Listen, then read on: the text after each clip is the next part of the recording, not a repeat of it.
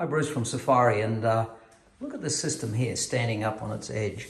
So where would we put a power system like this that's sitting on a very thin 3mm aluminium plate here?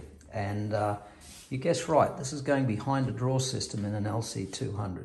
So this is going at the back of the ARB drawers, and they come back, that gets on, and this just fits in before the rear seats come back. The inverter is a pocket on one side and the battery's in a pocket on the other. And you can see here that we're all online here. We've got our GPS, everything online. We're using our new fuse block, the turbo. We've got all the fuses that are in here. So all you do is fold the seats forward. And after you fold them forward, you get access to this. So a clear Perspex cover goes over the top of this. And then you can see everything that's going on. Keeps nice and cool and air-conditioned comfort. Getting 100 amps from the alternator on the end here, and the Argo FET is for the tote caravan. How good's that?